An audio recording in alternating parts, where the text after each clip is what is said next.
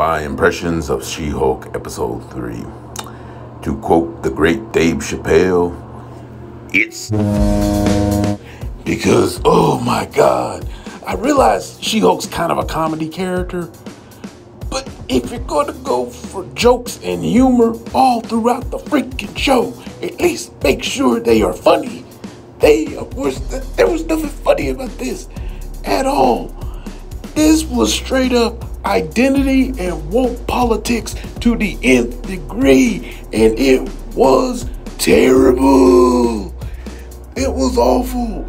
I mean, oh God. First you turn the wrecking crew, 4 men with Asgardian weapons, with superhuman strength, who used to go life and death, beat the holy hell out of Thor, used to hang with the Incredible Hulk.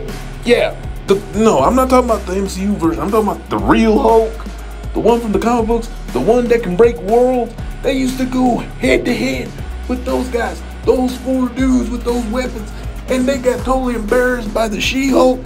This writer has no clue about Marvel. She's only concerned about woke politics. And before you say, oh, Irvin's being misogynistic, oh, he doesn't like women writers. Hey, I didn't mind the chick that wrote Wonder Woman. I didn't mind that. Heck, I love Wonder Woman.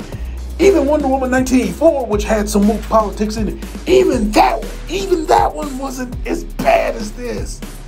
The only thing I can think of that was even worse was Men in Black International. That's the only thing I can think of in recent years that was even worse. Or only show period that was even worse. I mean, this was a useless episode. I mean, at least Miss Marvel had use.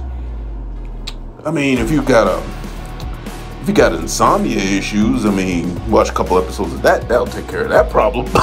But at least it has use. This episode has no use at all. At all. And as for Wong, now we know Wong can be a bit of an idiot. We know Wong can be kind of funny.